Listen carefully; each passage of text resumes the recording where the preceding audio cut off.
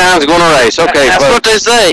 Well, those are Clint. Those are pit crew and family members that can't see the track unless they get an elevated view. So what they've done, they put them back up there on the on some trucks and stuff so they can watch from.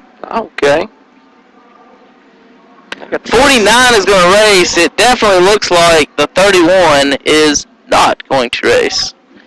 So Well, I don't know. He looks like he's going to join. No. I think To a record. Out of the race. out of the race. You heard it, folks. out of the race is the 31, folks. That's Mike Helms.